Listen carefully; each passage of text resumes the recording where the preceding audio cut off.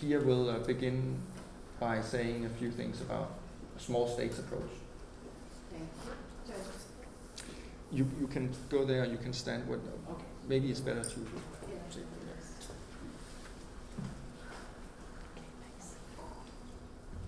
Well, first of all, thank you all so very much for allowing me to come here and address you today and speak a little bit about small states. I'm actually director of the Center for Small State Studies here at the University of Iceland.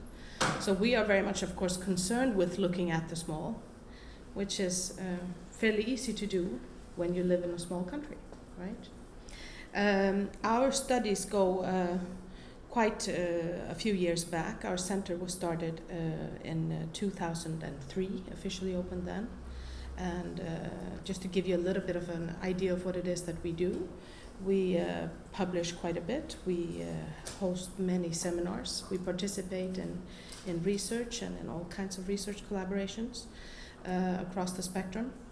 And within the Institute of International Affairs that houses the Center for Small State Studies, we also have a Center for Arctic Policy Studies. And we're now looking at establishing a third unit. Just to give you a little bit of an idea of what it is that we do, we're now actually going to work with the city of Reykjavik to establish something called the Peace Center, the Reykjavik Peace Center.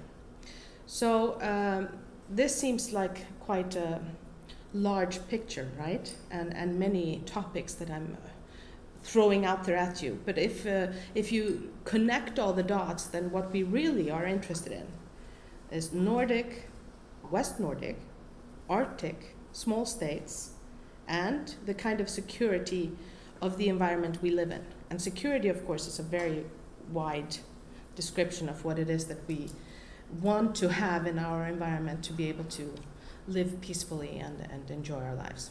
So this is kind of to frame it a little bit and to give you an idea of what it is that we are interested in the centers that we run here at the university. We're very happy to be part of this network, and I was very much inspired by listening to you, Lau, because you put a very clear picture out there, and I thought it was really nice to get a whole introduction to the topic, because I am no expert on green growth at all, but I think what it does and what it brings to mind is this is something that is so highly important, not of course just for small states, but for all of us. So then we need to look at what can small states contribute, what can Nordic small states contribute in this aspect. And I think that for many of the Nordic small states through the years, we have felt that we have had a role. And for many of the Nordic small states, they brand themselves as, well, let's say norm entrepreneurs. You know, that we go out there and we tell people what is a good way of approaching things. And I think that's where we need to be very careful. We need to be mindful of that we have an environment that is very secure, very peaceful, very non-threatening. We don't have a very large population, most of us. We have different things to deal with, of course, but we need to be very mindful of that. We're not putting ourselves up on the high horse and telling everyone else how to do things. So I think that's very important when we talk about green growth or any other things that we want to promote as a good policy anywhere in the world. So we need to be mindful of our own smallness, but also of the advantages we have living where we live. So those are the things that I'd like to kind of push out there towards you. Also, I liked what you mentioned about the dialogue. You know, we need to be very mindful of how we present these things, because I think that many of the policies and many of the things that are being promoted today as this is what we need to do, they tend to become very complex. And for anyone trying to enter a dialogue on environmental issues, I think many of us even feel shy just trying to do it, because we feel that we don't know the definitions, or we don't know the language, the lingo that needs to be used. So let's also be mindful of that the dialogue needs to be simple, it needs to be open, and thereby we might possibly reach civil society and anyone else that needs to be involved as well. And creating those bridges to, of course, industry, and to all the private partners that need to participate in any kind of a dialogue like this is very important.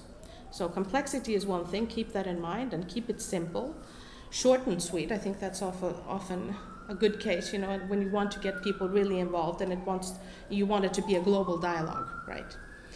So those are the things that that kind of strike me when I start thinking about this. So let's keep that in mind.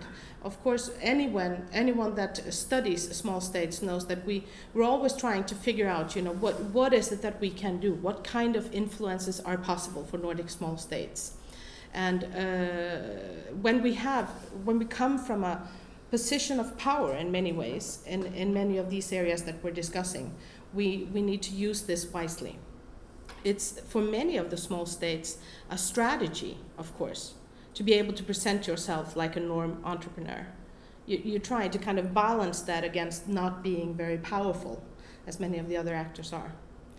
But this is an interesting network, and I'm really happy that Canada is part of this as well. I think that's really excellent, bringing together not just us in the West Nordic region, but also getting the larger actors involved, because in the end, that's what we need to be able to influence this kind of a dialogue.